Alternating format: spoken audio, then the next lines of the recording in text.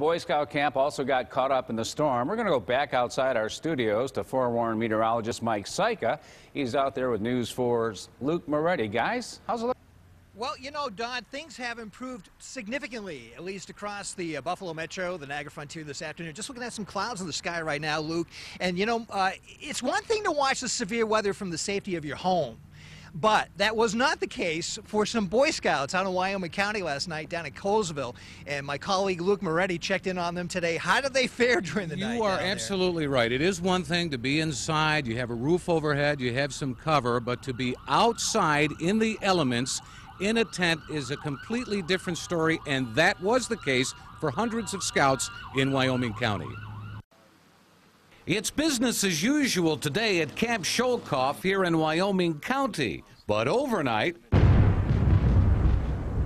wild weather moved across the camp. It was thundering and it was lightning and it was hard rain. It sucked.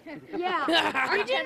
Hundreds of scouts and their leaders braved a show of force by Mother Nature. There was a lot of lightning, a lot of thunder. Camp director Dave Horton says there's a safety plan in place if needed. Where we have removal to a hard top area. So like this, some of the campsites on the other side of the lake here who are in tents, they would move over here under the hard roofs. Scoutmaster Paul Rudds of Troop 618 in Elma says they were not about to take any chances. We had one boy, we vacated his tent. We moved him to a different place just for the placement of the trees, and we tied down the tent flaps. As expected, these scouts braved the storm, which passed through without causing any problems. But it sure was the talk of the camp. I thought that there might have been a tornado going on because of all the heavy wind and lightning, but good thing there wasn't. It's a weather story not just for the youngsters to tell, but also the scout leaders here at the campsite. Felly was right on top of us. The thunder was rumbling, the tents were nice and loud.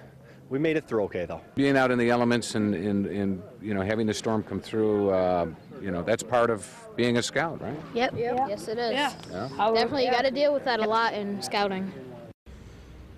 You know, we did get a couple of emails from parents concerned about their kids at the camp, so we decided to take a ride down there and check it out. They're okay. Everything is fine. They're in good shape. They're scouts. They are prepared. And Wyoming County, by the way, wasn't the only place hard hit by the weather, right? Sure. Can I describe the weather that one scout did? You know? Sure, absolutely. I don't think you can do it like he did, though. You know, there's no doubt. It was a rough night across the area and a rough